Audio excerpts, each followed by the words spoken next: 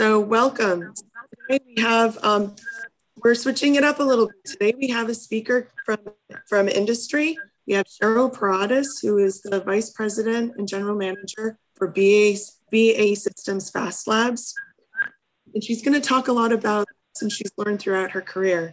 She started as a design engineer and has made incredible accomplishments working across many fields, including airborne platforms and electronic warfare. Before she served in her current role, she served as the director of Optical EW Systems, the Optical EW Systems product line, and the deputy general manager for Fast Labs before taking her position as the general manager. She has a bachelor's degree in aerospace engineering from Embry-Riddle University and an MBA from Rivier University. So she has a very distinguished career, and she's going to speak about a lot of the experiences she's had and the lessons she's learned. I encourage you all to ask questions, take advantage of the access you have to someone who's had so much experience and so many accomplishments and so much she can offer you. Type your questions into the chat. As usual, I'll be moderating. And at this time, I'd like to turn it over to Cheryl. Cheryl, thank you so much for being here today. Thank you, Jennifer. Can you guys all hear me okay? Yes. All right, very good. So it's really great to be with all of you today. There are quite a few of you, and that's awesome. I'm going to share a little bit about myself and my professional journey, and also a little bit about the incredible problems that my team gets to solve every day in Fast Labs. So I hope you enjoy what we're going to talk about. So before I jump into my own career at BAE, I thought I'd give you a glimpse into what we do at BAE Systems and what we care about, right? We are a leading provider of advanced technology, primarily focused at the defense and aerospace sectors, but we do have a heavy commercial complement there as well. So we are 89,000 people strong across the US and 40 countries, and about 35,000 strong in the US as we sit here today. So very big footprint, and but yet BAE is not really that well known in the aerospace and defense sector, and probably one of the reasons is we kind of quietly do our work and have some great products out there, and probably don't toot our own horn enough. But I work in a particular segment of the business called electronic systems, where we focus on really delivering state-of-the-art electronic systems for all of our customers. So in the hexagon that you see on the slide right now, if you go around the outer edges, you can see some of the types of systems that we offer in BAE Systems electronic systems. So as an example, if you were a pilot in one of the armed forces and you needed to be warned that there's a threat that's near you in the air or imminently focused on you, we have products and services that address those needs. We have high quality surveillance, getting into unknown areas, figuring out what's going on, secure communications between vessels, whether they be in the air, under the ground, right? Across all of those, up in space, we've got processors on the Mars, every Mars rover that we've deployed up there. So we're kind of in all of the domains in many of the products. So it's really cool. Our mission is we protect those who protect us. And we at BAE try to live that out every day through the game-changing electronics that we provide. So our goal is to really help our warfighters complete their mission safely and effectively and come home again. But it's really a fascinating place to work. And I've been here nearly 30 years. I definitely didn't intend to stay for 30 years. I was kind of on the 5-year plan when I started, but I'll talk about that a little bit more. But you notice right in the center of the hexagon is the Fast Labs symbol. So we're going to talk about why Fast Labs is right there in that graphic. So let's, I'll give you a little bit of background on me before we jump into more about BAE Systems. So, after 30 years, almost 30 years, I've kind of learned from my career what's important to me. And you see a lot of that on the slide here.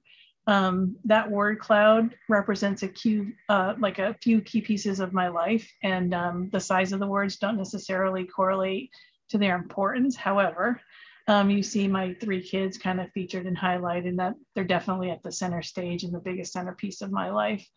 But I grew up in upstate New York with my parents and 6 siblings, so there were 7 of us, very, very close to Plattsburgh Air Force Base. And that's actually where I fell in love with aviation. I used to lay down kind of in the grass outside of the perimeter of the base and watch F-111 aircraft do short takeoffs and landings and go through their training courses. And so I just learned to be infatuated with aircraft and aviation. If you look at the map that's up at the top right, that red arrow is the Plattsburgh area. And I actually grew up right on the Canadian border, so north of Plattsburgh. I'm the middle of 7, which comes with its own share of challenges growing up in a big family. I don't know if any of you have big families too, but my nickname growing up was Switzerland. You guys probably don't recall why Switzerland was ever anointed as a neutral country, but it was previous to World War I, and they became known as neutral or impartial in global affairs. So my nickname growing up was Switzerland because I was always the neutral one, right in the center, pulling the 7 of us together. So had a lot of fun growing up in big families. I'm also a hobby photographer. So the picture in the lower right-hand corner is one of mine. I love the outdoors. I have a place up on Lake Champlain, so I spend a lot of summers kayaking and camping, and I love to take pictures of the natural beauty that's up there. We're going to talk about this a little bit more, but my personality type, for those of you who know what Myers-Briggs is an INFP. So that really stands for an introvert, guided by my intuition, very, very in touch with my feelings and my perceptions, and they drive a lot of my leadership behaviors. I can tell you, and based upon the title of this talk, that I am most definitely an introvert. But all that really means is that I gain energy kind of by being by myself, not doing things like I'm doing today with all of you. That's not where I gain my energy from. So it actually takes a lot of energy for me to do this and put myself out there for all of you. But you'll find and you'll learn, if any of you are introverted like me, that it's actually a blessing. It makes you a very different kind of leader. But we'll get into that a little bit more as we progress through the briefing. So let's go to the next slide, Megan. So this slide depicts some of the key pieces of my schooling, and Jennifer mentioned some of it. I mentioned I fell in love with aviation, so I really sought out a university that would allow me to pursue an aerospace engineering degree, but also one that had a flight school attached to it, because it was important that I got a chance to study up close and personal kind of aircraft control systems and aerodynamics. And I really wanted to have a flight school kind of adjacent. So that's why I picked Embry-Riddle, and I grew up in upstate New York, and I wanted to go to school far away. So I chose Florida. And so that's how I landed down there. And so I got a job right out of college as an aerospace engineer with BAE Systems. And I got to tell you, it was amazing from the start. My first year, I traveled to Australia and South America. I did a lot of domestic travel, spent a lot of time in California and Arizona and New Mexico, completely immersed in different programs and encountering like really exciting challenges at every term, around, and you'll see my journey line next, but every time I moved around, it was incredible. So 29 years later, I'm still here, and I've actually just never looked back. But my first role as a design engineer, as it will with you, all of you, it really sticks with you. It gave me a great foundation. And from there, I went on to more technical leadership roles. And what I really liked was working for BAE and getting insight into the kinds of missions that our customers, the Army, the Navy, the Air Force, they execute routinely, and what kind of technologies they need to complete those missions safely. So I learned through the years how to come up with solutions that empower those missions. And it was both learning technically, but it was also very powerful and gave me a great tug towards the missions that we do as a nation. So that sense of purpose really kept me going through my career and was amazing. But, you know, along the way, I gained more experience in the company that I worked for. And I found that I needed to go back to school in a different capacity. And that was to get my MBA, Master's of Business Administration. That was important to me as I progressed, because although I did love the technical side of things, I also loved managing people and leading teams. And I needed a little more insight and instruction around business and finance and business operations. And so that's what I pursued. And it was really good. And it was a nice complement to my technical degree. And I did choose a local university because at the time I had 3 little children, and I had to balance kind of being able to not take all of my time outside of work to be able to traverse to schooling. And so, you know, when your kids are little, they don't notice if you work into the night on your MBA. And so that's how I chose to kind of manage that work-life balance. But I will say, and one of the things I wanted to just chat with you guys today is, you know, never stop your education, right? Never stop learning and growing. And I definitely have taken advantage of development opportunities at BAE, and all companies offer them. I've done week-long in-depth topical coursework at Harvard Business School on campus. I've done international programs through some of the top international business schools abroad, like Oxford University and their business school, and INSEAD and their business school. So, you know, I put those on this slide really to highlight, you know, how important it is to never stop learning and growing. And whatever company you choose to work for, you know, make sure that they enable that, and also that you take advantage of it, because it's really cool. So my journey line is on the next slide. I just wanted to share a little bit of that with you all.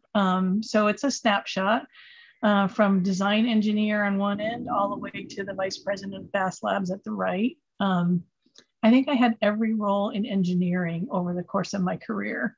And I did excursions from there, you know, into things like project management while I was still an engineer. And I personally never cared about organizational boundaries. So in different companies, if you're, you know, if you're an engineer, you're in engineering. If you're a project manager, you're in the project management office. I blurred those lines because I really liked to just follow what the company needed. And sometimes it needed me to go from being the project engineering manager to the project manager. And so I never really cared that, that I blurred those lines.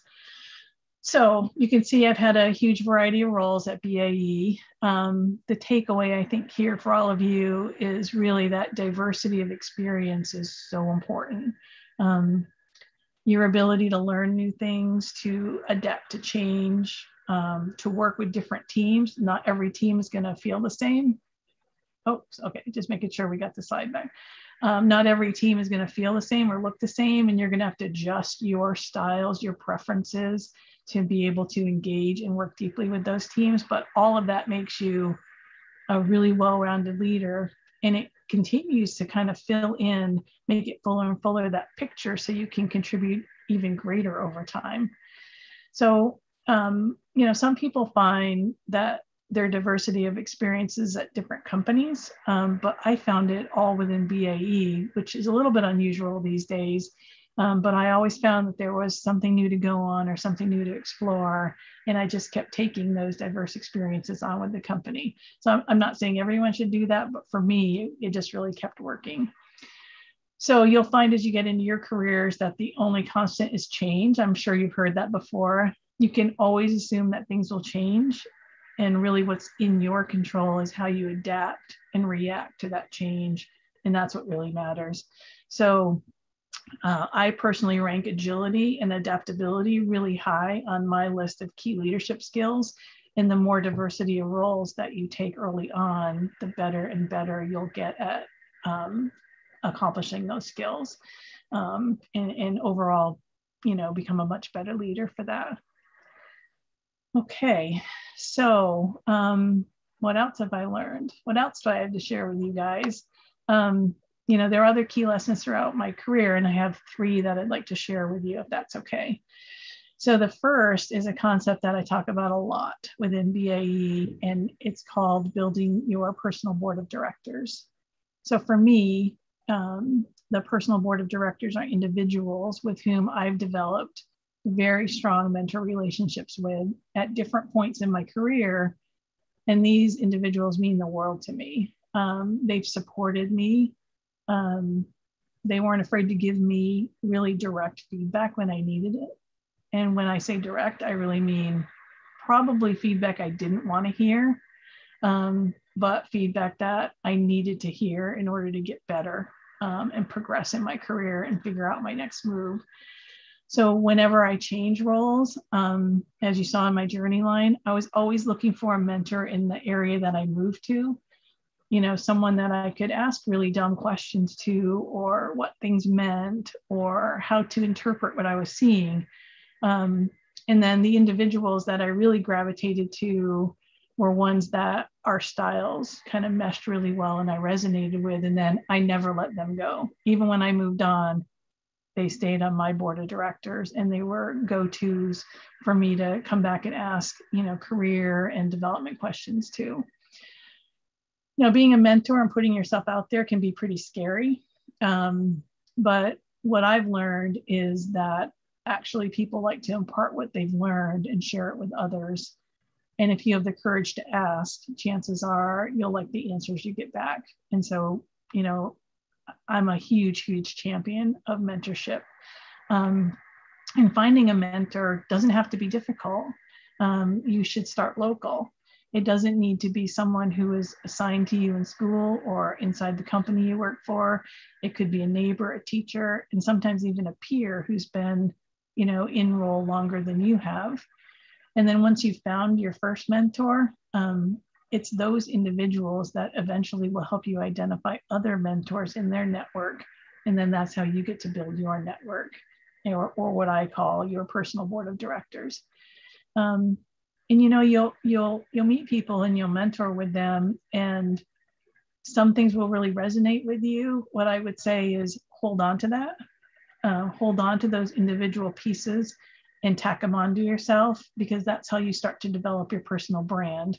You can be a hodgepodge of things that resonate across your mentors, right? And bring those back to you and make them part of who you are as a leader. So that's one thing that I did. A couple more points.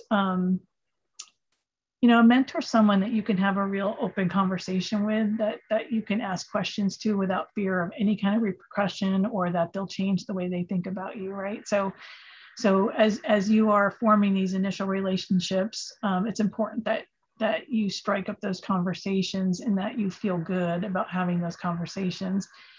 But in a mentor relationship, it's equally important for you to be curious. Don't expect that your mentor will just impart like unsolicited wisdom every time you talk. You need to ask questions, even the difficult ones, in order to get as much out of the conversation as you can. I know my mentees today that come to me for mentoring, they own the conversation in terms of the direction they want to take it. And the harder questions they ask me, the more intense the conversation and the better outcome of us having shared with each other. So don't be afraid to be curious. Don't be afraid to ask questions, even if you think it's a sensitive topic, because put it out there. Chances are it's a topic that's been talked about before with your mentor, and they'll have some good things to impart upon you. Okay. So next slide. Okay, so this lesson is really for any other fellow introverts in the room, and it's one that I work on every day. So as a self-proclaimed introvert, and I'm going to use this in air quotes, right? I've learned how to be extroverted. You really can't learn to be extroverted. It is where you get an energy, but I've learned to be extroverted when I need to. And I really come to understand the importance of putting yourself out there. That can be very difficult, but I can absolutely attest that it gets easier with practice. And that's why I've got 3 images of myself up here on this slide. It's not because I like to see myself through the Zoom lens, absolutely not. But I wanted to share with all of you that in my current role as VP of Fast Labs, I've had to do a lot of public speaking engagements.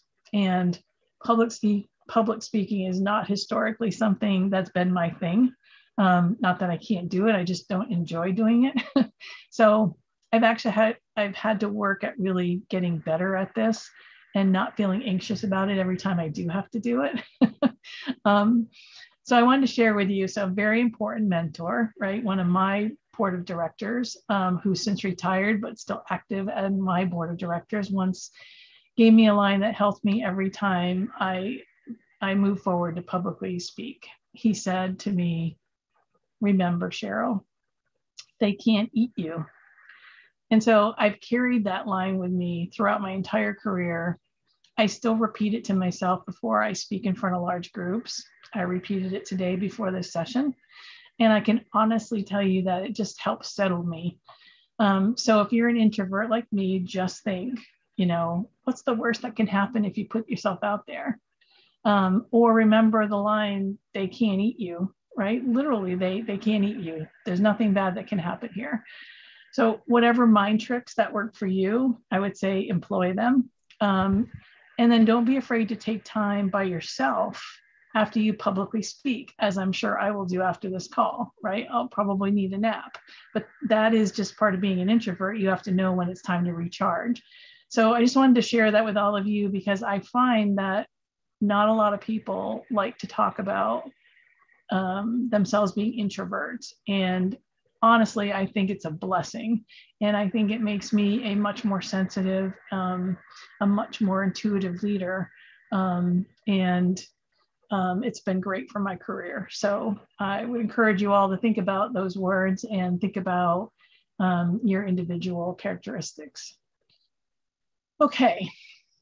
And then the last lesson I wanted to share today is aptly called Beware the Crossroads.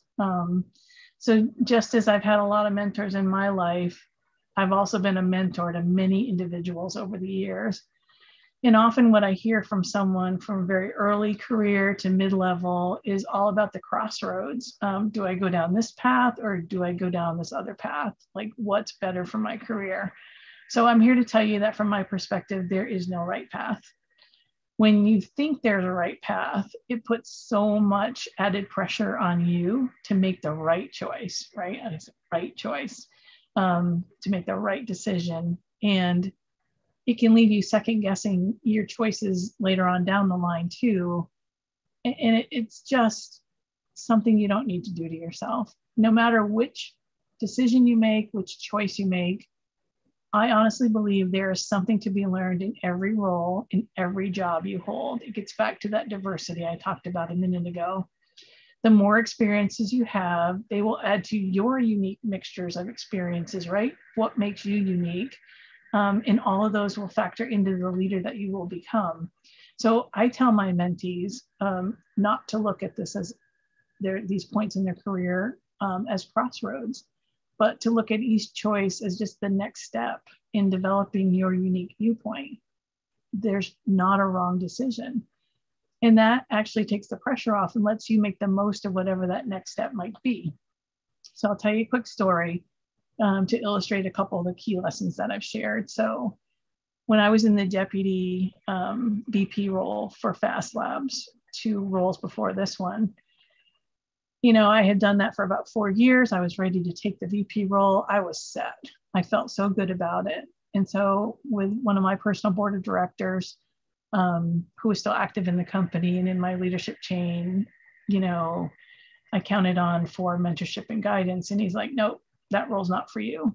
You're going to go do this other thing over here. And honestly, that's not what I wanted to hear. I was very upset. And I actually went to the other thing to interview, kind of kicking and screaming like a child, going into the interview thinking, I don't want this role. I want to do this other thing. And so I'm not even going to, I'm just going to do enough to get through this.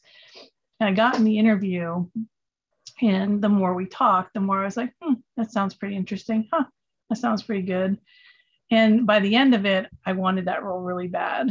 And I got it.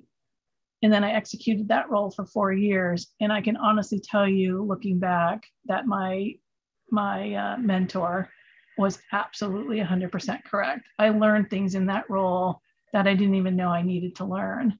And so that advice that he gave me, even though I didn't want to hear it, I trusted him enough. I listened to him enough to be able to follow through with what he told me was the right course of action for me next. And he was absolutely right. But if he had asked me that at the time, I would have stuck to my story and said, nope, I'm ready. I'm where I need to be. But man, I was wrong. And so it just is a story to help explain that when you create your personal board of directors, when you work with your mentors, listen to them, trust them. They're only there for your best interests, and they're imparting their wisdom and guidance to you. They should get nothing out of it other than the fulfillment of seeing you progress in your career.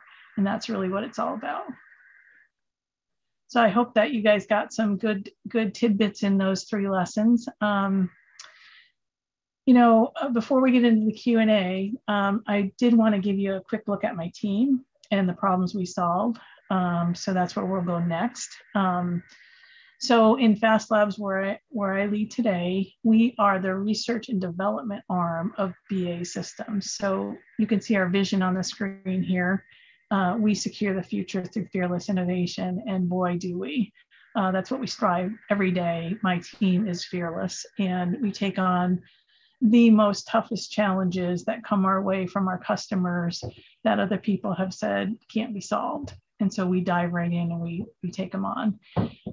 We're often referred to as the innovation engine of BAE Systems. I like that analogy because our job is to innovate and develop really disruptive new technologies that BAE Systems can then insert into our products and ultimately, help our warfighters with their missions and come home safely. So we really take pride in delivering science and technology and engineering breakthroughs for some of those toughest challenges that I alluded to. So we'll go to the next slide. So earlier in the talk, I alluded to, this hexagon in the slide here, and I brought it up again to show you that Fast Labs is right in the middle of all of those different business segments. And that's purposeful and key to our ability to be successful.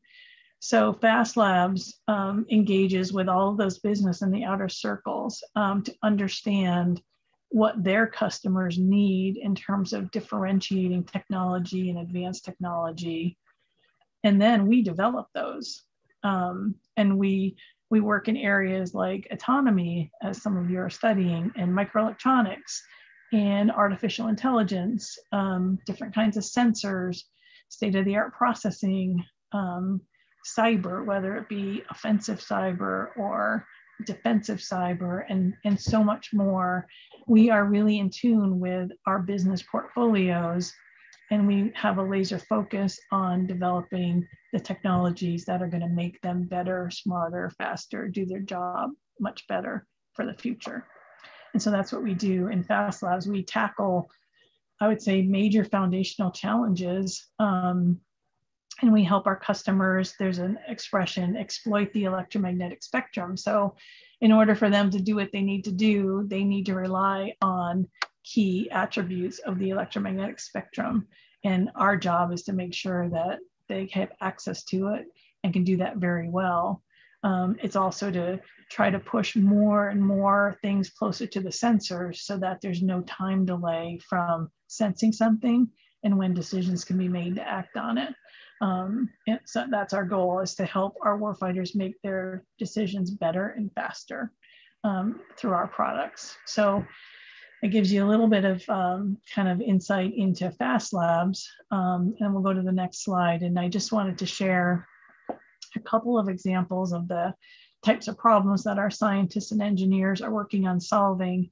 And I'll start with autonomy, given the focus on autonomy for this course. So when I say autonomy is huge as an emerging technology, I'm not kidding. It is emerging everywhere in our Fast Labs portfolio. And what we really mean by autonomy is autonomous systems. So autonomous systems should be able to assess information that comes at them from multiple sources, right? It could be sensors, it could be from learning that happened offline, it could be coming from many, many different directions. So taking all of that information in developing a greater understanding of what's happening in the situation, right? What's new in the environment? Is there new signals? Is there new energy? Is what's going on? And then quickly integrating that and then acting on that new knowledge. So that's what we're hoping to do through autonomous systems with no human in the loop. So that's what we call mission systems autonomy. And it actually requires many, many different technologies to be brought together in order to achieve mission system autonomy.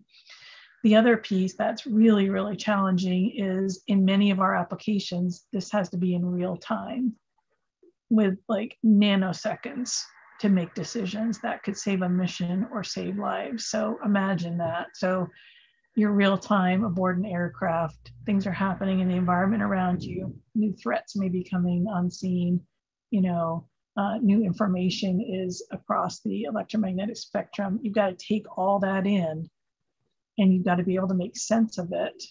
And you've got to be able to impart a decision within split seconds. So that's a huge challenge. And that is one that we are actively working to solve in FAST Labs. I would say in the world of autonomy, the other challenge, and some of you may find this interesting, is around trust. So if you're a human operator on the battlefield or in the command post, right? Are you going to trust what an autonomous system is telling you is the proper course of action, right? Does a human trust the data and the outputs of the system enough to adjust course, adjust an aircraft trajectory, an aircraft flight plan? You know, there's a lot that goes into accepting the outputs of an autonomous system and actually taking that decision-making on board and using it. So we're actually making a lot of progress in FAST Labs on this, but I think as an industry, we have a long way to go to be able to say that we have trust in autonomous systems.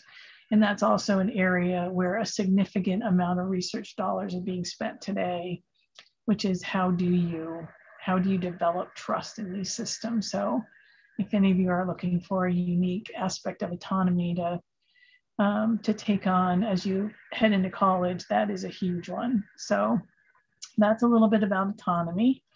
The next area I thought would be interesting for you guys to hear about, and that we're placing a lot of focus, is around unmanned undersea vehicles, or what we call UUVs. And you can see a couple of examples on this slide. So as you can imagine, the conditions underwater are very different than the conditions in the air or in space, right? So having those unique environments to deal with is kind of the focus of some of our undersea capabilities at BAE Systems. But you can also imagine that, you know, the air domain is pretty conquered, right? We've got all kinds of planes and all kinds of capabilities in the air. The space domain is emerging. We've got great capabilities up there and more being added every day. The underwater domain is kind of a new area where we're actually looking at, you know, what kind of capabilities can we put together that can help our warfighter get better intelligence, better surveillance, better reconnaissance in support of their missions using that undersea domain. And one of those areas we're looking at is UUVs.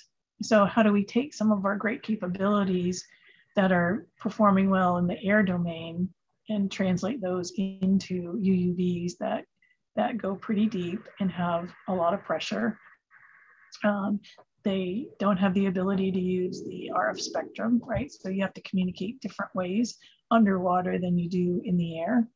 So in FAST Labs, we're actually focused on advanced UUV development. So whether that be vehicles that can go deeper than today, or further than today, or faster than today. We're also looking at novel ways to use these vehicles and developing the technologies that can bring some of those traditional missions into a UUV platform. So that's pretty exciting. And it's a great area to explore in terms of emerging. I know you all are probably interested in some of the emerging areas versus conquered areas. So that's definitely an emerging one. The undersea conditions can be dangerous. And we all know, as you see with the explosion of drones, right, it's better to send an unmanned vehicle into dangerous places than manned vehicles. So that's definitely an area to focus on, and making these UUVs as smart as possible or as autonomous as possible, because they're not easily able to, you can't get them back easily, and you can't expect them to surface and give you these different courses of actions that are possible. You really need them to make autonomous decisions. And so that will be game changing for our customers as we move forward. So that is another great area that we're focused on. And then finally, this is a very exciting area also emerging very strongly when we talk about quantum and quantum sensing. So think back to your physics classes and quantum mechanics. But on the defense side, and then the BAE systems and fast lab sides, we're really looking at how do we replace very traditional antennas where their performance is directly applicable to the size that they are. And honestly, the technology we're using today was developed in the 19th century. So it's actually still in the cell phone you're carrying, in your backpacks and pockets today. So the quantum sensing work that we're doing in fast labs is really trying to understand whether we could develop an antenna made up of atomic gas that could sense the signals along the electromagnetic spectrum rather than needing to use these large fabricated antennas. The impact to our warfighters would be huge, as we could fit, a current antenna and its power that is today, feet long into about 1 square inch when we figure out how to make this work. And so we just won a variety of science and technology programs where we're actually advancing kind of the state of the art of quantum sensing. And it's pretty exciting. And it could be the impacts for the warfighter, for our country, they're immeasurable. And it's really cool to be at the forefront of that. So another hugely emerging area that needs great research, great engineering, great scientists. So something else for you all to consider. Okay, so those were the 3 I wanted to highlight.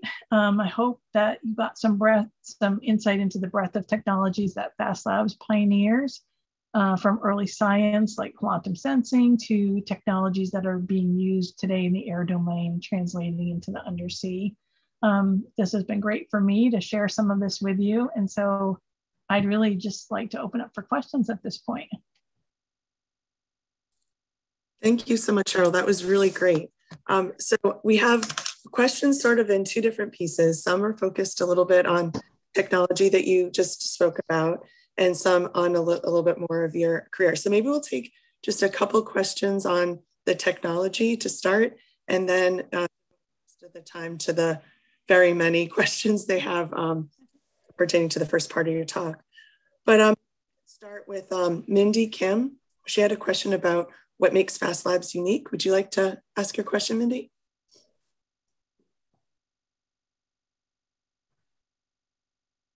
Sorry, I had trouble unmuting. Yeah, so I actually had a question regarding how you were talking about Fast Labs being unique in terms of the challenges that it takes on. And I was just wondering what sort of sets Fast Labs apart from the competitors. That's a great question. Thank you for asking it. So, I alluded to it a little bit, but we have a bit of a reputation for not saying no to any hard problems, like probably some we should say no to, but we don't. And so our team is really motivated by solving that unsolvable problem. So I think, it's not a comfortable place to be. Certainly when you take a contract with another lab and you tell them that you're going to try to solve this really hard problem, you want to solve it. And so we can't always, right? But our team is so jazzed and excited to be trying And more often than not, we do. And it involves a lot of innovation and ingenuity and really understanding kind of I'll say the phenomenology associated with whatever we're trying to do. So we hear that from customers time and time again that, that we're willing to take on some of the hard problems that others aren't. So I think that's probably what sets us aside. But there are many great companies who work on hard S&T problems. We wouldn't be the great nation that we are without all being in this together. And we do a lot of this in partnership with Lincoln Labs. So it is huge in the university system. So I think that's what sets us apart, but I'm not naive enough to say that, we're the only ones doing it.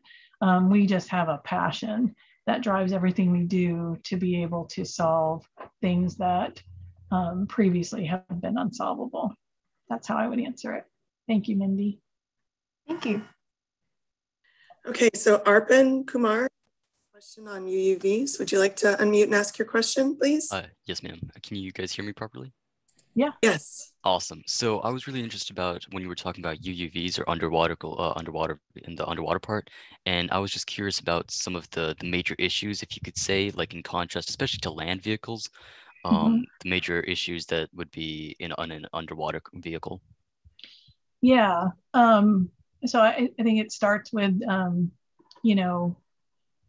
buoyancy. So you've got to be able to go down. So you have to, we focus on, I'll say, the small to medium UUVs, not the really, really large ones. So, how much power you can carry becomes a big driver. And so, battery technology is huge. Safety is huge because we are also looking at what it would take to launch UUVs off of submarines. And so, batteries in submarines, right, are not normally, we're very, very cautious as a nation, what we put on submarines because of the health of our sailors there. But, so you have to balance kind of what you want to do with the UUV in terms of its payload with its ability to power that payload and power itself for the length that you need it to go. So if you just need it to, go a couple miles and do something, that's one thing. But if you need it to go hundreds of nautical miles, do its thing and either come back or scrap itself, that whole distribution needs to be thought through. So, yeah, go ahead. I had a follow-up question in regards to that. I remember learning in physics about potential maps, so there are areas of high, low potential, gradients, etc. So I was thinking, like, if you're underwater, you have currents moving left, right, etc. If you could, instead of going from point A to B like that, if you could follow currents that are moving using like machine learning or something to harness those, would that be more effective? Because you'd be saving energy because you could just follow the water. It's like swimming with the water instead of against it. You'll go way faster. Absolutely. You are correct. And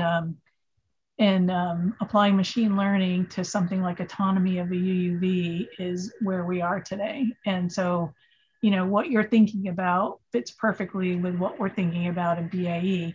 I would say, sometimes you need to go where the current can't take you, but where you can harness it, you absolutely should. So I like your thinking, Arpan. That is exactly the kind of thinking that we need to take forward and put into kind of the mission laydown, if you will, right? Because it can't always be a straight line, and maybe you don't have the energy for it to be a straight line. Really yes, good. Thank you. Yeah. Okay, so maybe we can shift gears a little bit. Asitya had a question a little bit more focused on your experiences. Would you like to unmute and ask your question? If you're asking me, my name is Ishida. I'm sorry, Tashita. Thank you. Okay. I wanted to ask a little bit about your experience as a woman in both engineering position and as like a director, VP, that kind of position. Those are two pretty different experiences from what I understand, but the commonality is still that you're a woman in STEM, which is very inspiring, which is why I'm asking. Thanks, Tashita. Great question. And, I have to my advantage the fact that women have made great gains, come into their own. And, when I started in college, I was the only woman in most of my classes. And so I got kind of acclimated to, being one of only a few women in the engineering curriculum, and then progressed to where I am today, surrounded by hugely powerful and talented women. But, I would say from me personally, I didn't focus on, I didn't put a lot of focus on being a woman. I got comfortable really quickly, with whatever the demographic makeup was of the teams that I either participated in or led. I instead focused on making sure that me as an individual contributor and a leader always kept my game really high. I didn't feel like I had something to prove as a woman, but I certainly wasn't about to not be noticed for what I did because I was a woman. So I always made sure my performance was high, because personally, that's what I wanted to bring to the table. And then I always, just made sure that looked out for women on my team, making sure that they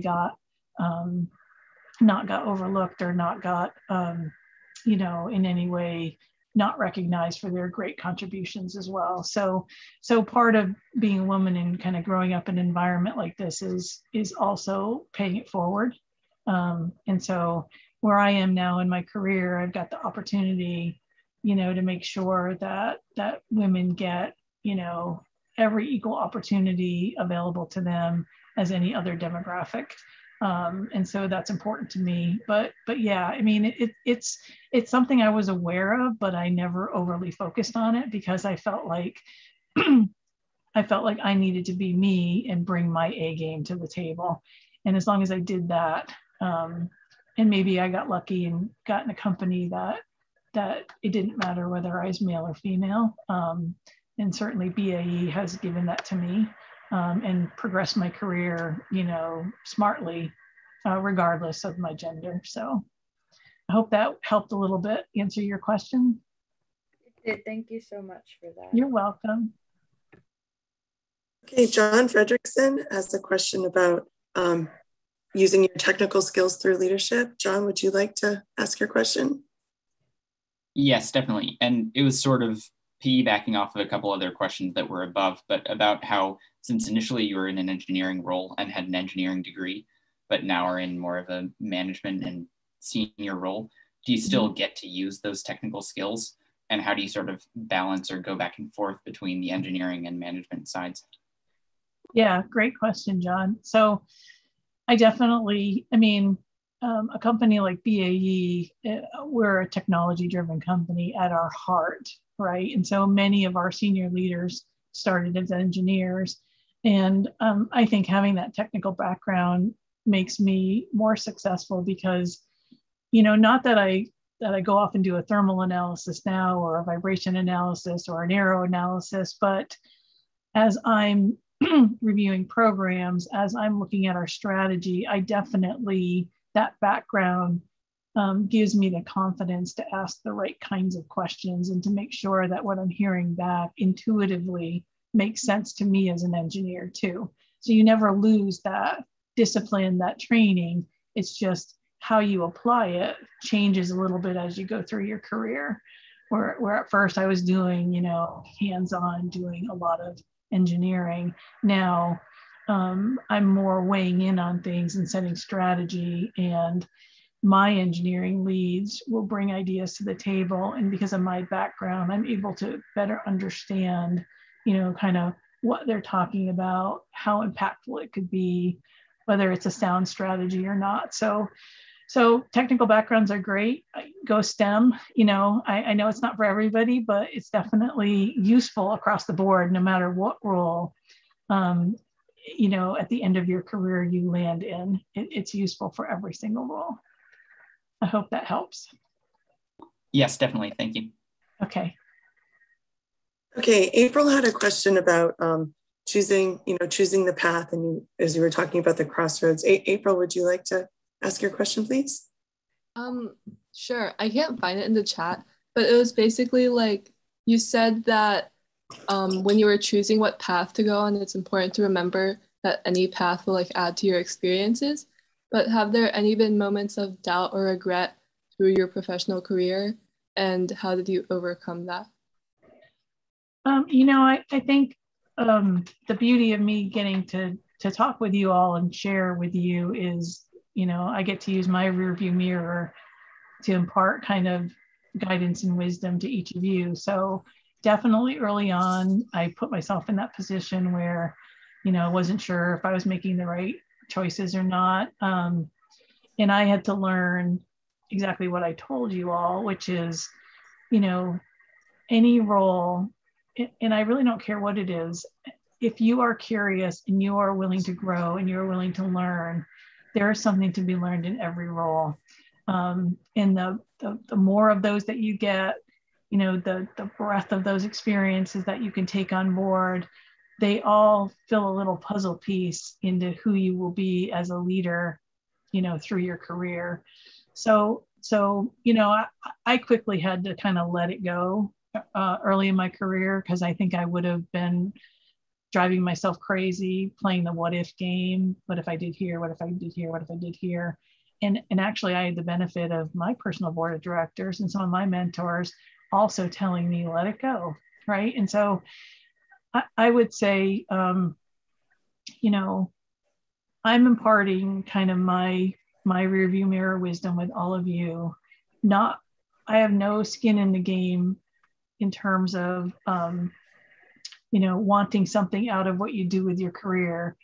My only goal today is to help you all kind of knock down some things that might have tripped me up along the way and share my experience. So I would say, trust me when I tell you what I tell you. And I would say, reach out to others and get their perspective as well too.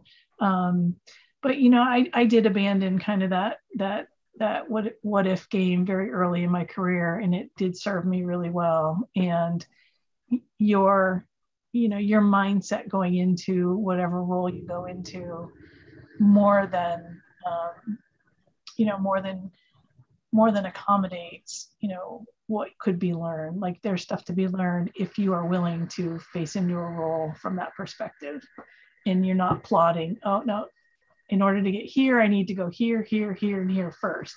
Don't worry about it. Go here if you want, go here if you want. It will make you a more diverse employee with a great wealth of experience. Okay, so I think we have— Thank you, April. Oh, sorry. Thank you. For one more question, Diptanshu, would you like to— he's looking for some advice, and I think several of the students have reiterated a similar question. So Diptanshu, would you like to ask your question? Sure. Before asking my question, I would like to take some time to thank you for sharing your advice and experience with us. But my question stems from the fact that I'm currently a leader for a very small group. So yeah, it's around like five, 6 members. So I was wondering whether, like, how would you sort of plan ahead effectively if the research group is about, advanced topics like quantum computing or machine learning, something like that? And how do you do more with less? Like, I have only 5 people. How do you do more with that? Yeah, so I mean, small teams can be very powerful. Sometimes it isn't the numbers you need, but it's the prioritization. And so I would say, get your team aligned around the top priorities and then go after those fiercely. That shouldn't be 15 things with 5 of you. That should be a couple things that you want to do really, really well. And having 5 voices at the table means that you can listen to all of them. Because if you had 25 voices at the table, you'd be driving yourself crazy, making sure that you heard each one and you factored it in. So that's a very manageable number. You can do great things with a team of 5. I think the key though is, don't overwhelm yourselves and take on more than you could handle for the size of your team. And so I've found, ways to kind of bring us together and say, okay, get aligned around the top couple of things you want to achieve. even though it will be tempting to each take on one thing individually. There's a strength in your small numbers and use it to your advantage, because diversity of thought is going to bring you a much better outcome on any problem, on anything you're attempting, than everybody going at it by themselves. So use that to your advantage. Great question. I wish you luck. Thank you. So maybe if we could sneak in one more question, because this is another thing that came up quite a bit. Chris, Scoot, you had a question on the mix between an MBA and engineering. Yep, that's what I had. Could you ask your question? Yes. Thanks so much for this opportunity. I would imagine that there aren't many engineers who have MBAs and that there aren't many business people with engineering degrees. So I find this expansive background to be super unique and amazing. I'm really curious. Did your business knowledge make you a better engineer? And did your engineering knowledge make you a better leader, director, manager, and as a person? Yeah, thank you. Great question. So I think the answer to all of the above is yes, because I work for a company, that is, solely focused on aerospace and defense. We're a business, we're not a not-for-profit, right? So everything I do to help our warfighter also needs to make business sense to make sure that the company can continue to be a company. So I found that adding kind of that business acumen to my technical base really helped inform the decisions that I made to be better business ones. And so once I started to train myself to think like that, it was natural to have, both sides of my brains kind of working together and kind of help solutioneer something that also made good business sense.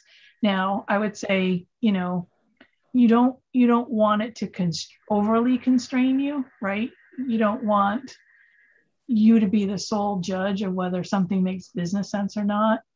So, you want to communicate and talk about that up your leadership chain too. But yeah, absolutely. Having those two uniquely gave me the perspective of I want to do good things technically, but I don't want it to sit on the drawing board table. I want it to be used. I want the warfighters to have it in their hands. And so how do I make sure I bring good business sense together with technical and put a solution out there that the company thinks is worth selling and that we can make a profit on? Because whether we all like to think about it or not, if you work for a company that is not a nonprofit, you will feel pressure to make profit. And you can do both at once. Trust me, you can really do both at once. Wow, thank you so much for that answer. That was super informative. Good, awesome. Okay, thank you. So at this time, I'd like to highlight Stefan and Michelle Wang, who are going to present you with a token of our appreciation. Awesome. Hi, Cheryl. On behalf of all of us here virtually at the Beaverworks Summer Institution, I'd like to thank you so much for the amazing talk and for giving us such powerful wisdom that will help us for years going down our careers. Well, thank you, Stefan. And I see Michelle popped up too. Thank you so much. And go ahead, Michelle, sorry. Sorry. Yes, like Stefan said, thank you so much for your talk. It was really interesting to hear from like an industry perspective and like business, because a lot of times we got a lot of researchers from the university, and it was really refreshing to hear a new perspective.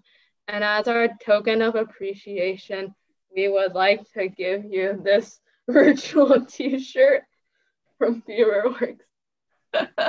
That's awesome. And so I'm heading into the office this afternoon. It is there waiting for me, and I'm planning to wear it this weekend kayaking with some of the high schoolers that I'll be with and the professionals. So I'll really be talking about Beaverworks Summer Institute with them. So you guys have been great. Thank you for the t-shirt. It's awesome. And I wish I could just personally mentor each and every one of you. Great questions, great engagement. I wish you a lot of luck, and I wish